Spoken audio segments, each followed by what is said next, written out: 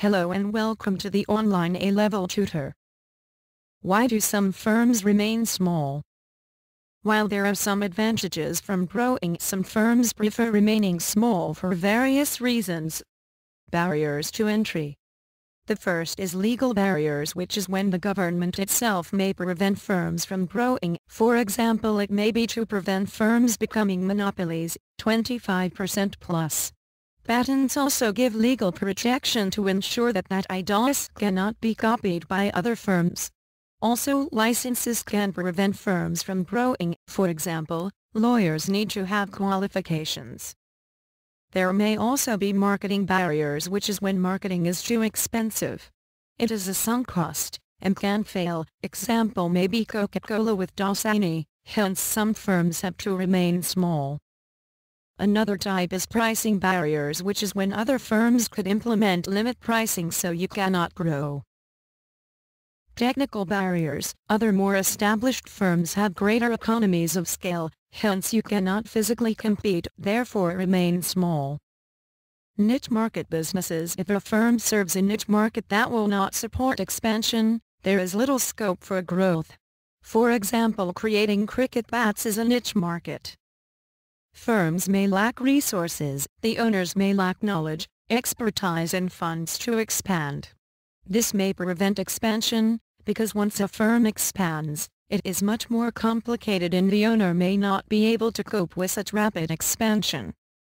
A firm may have reached its minimum efficiency scales. This is when some firms have already exploited all their economies of scale, that is, are producing at the most efficiently optimal point.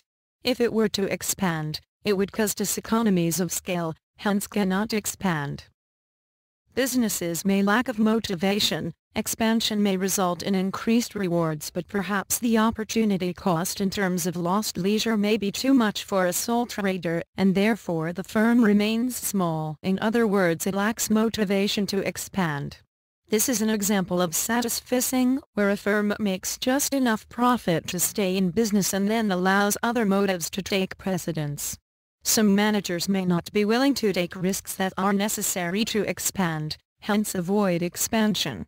Behavioral economists might try to explain such risk-averse behavior, but it could come down to something as simple as wishing to avoid risk-taking with the family finances, mortgages and savings.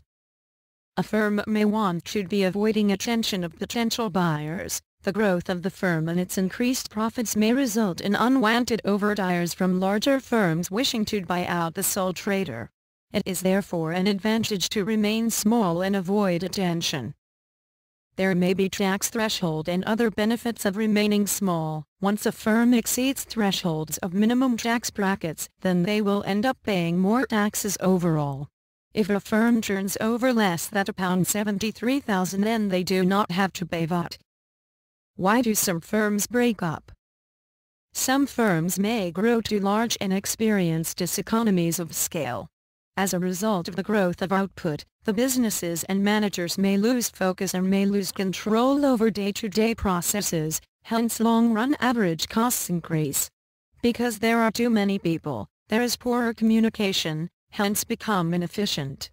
Therefore firms break up, they merge. An example may be latent TSB merging. Thank you for listening to my robot voice. Please subscribe and like and share for more economics lessons.